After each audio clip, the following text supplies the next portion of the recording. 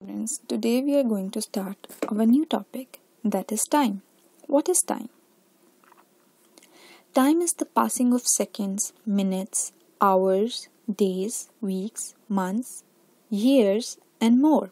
So, everything that is passing is time. Just have a look. This is a clock. And if you see on your walls, there is a clock. So you have to look time over your clocks. Just it is the time to learn about time. We are studying at this time. Okay? So we use time to describe when something happened, when it is happening, or when it will happen.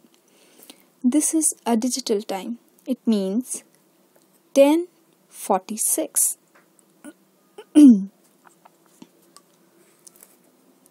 Now, have a look. I will explain you by this clock. A clock has two needles, a short needle and a long needle. Just have a look. A short needle shows you time in hours and a long needle shows you time in minutes. Class, I will tell you about 1 hour has 60 minutes. 1 hour has 60 minutes. So if we count minutes, then from 12 to 1 there are 5 minutes, and 1 to 2 there are other 5 minutes, and we have to count all these minutes in one round.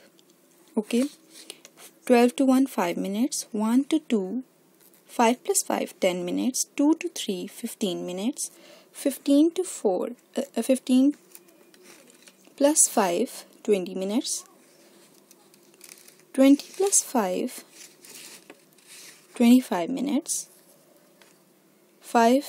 25 plus 5 30 minutes, 30 plus 5 35 minutes, 35 plus 5 40 minutes,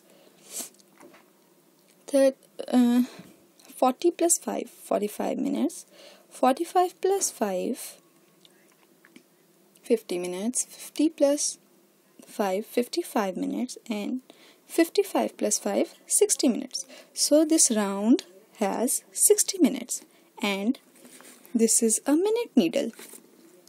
So what is the time?